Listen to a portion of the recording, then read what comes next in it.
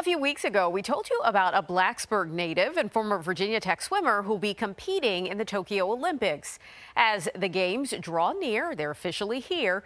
Team Hong Kong Olympian Ian Ho is the featured guest this week on Around the Way with EJ. A fun hobby turned into something bigger for Blacksburg native Ian Ho. It's always been a progression. You start off and you're just like, yeah, I like going to the pool with my friends, whatnot. And then it's like, oh, I'll sign up for the Summer Swim League. He went on to swim at nearby Virginia Tech where he excelled. And now he's ready to take the stage at the Olympics this week for Team Hong Kong.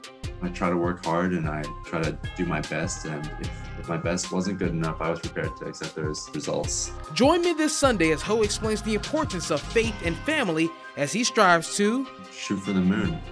Worst thing can happen is land in the stars, am I right?